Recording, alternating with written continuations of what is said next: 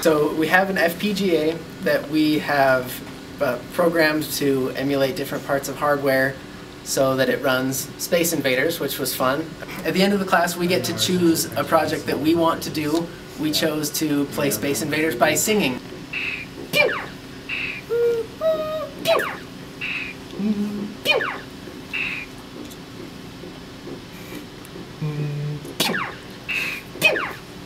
It's actually just a crossover where you get the high frequencies and the low frequencies together, and any type of yell will do it, really. I organized this class about 5 or 6 years ago, and initially we just put together the standard set of labs that would culminate in the game. But then we had the idea to try and let the students have an opportunity to add some creativity.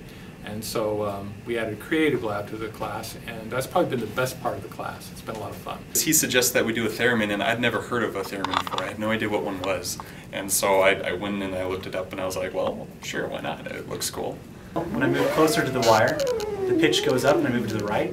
There's a bit of a dead zone in the middle, and then if I move further away, I can move to the left. And the pitch will go down.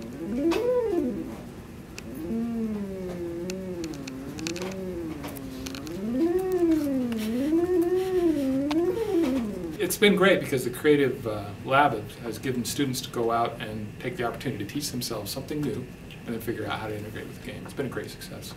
Well, as a computer engineer, I love working with both hardware and software, and this project was a classic example of that. Because we have the FPGA, which is hardware, which we could configure, and then we had to write all the software to do Space Invaders on top of it. And so it was really, did that handshaking between the two.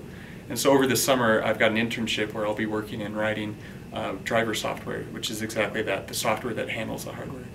The students who go through this class actually are quite well prepared to do any kind of job where they're involved in programming or developing embedded systems.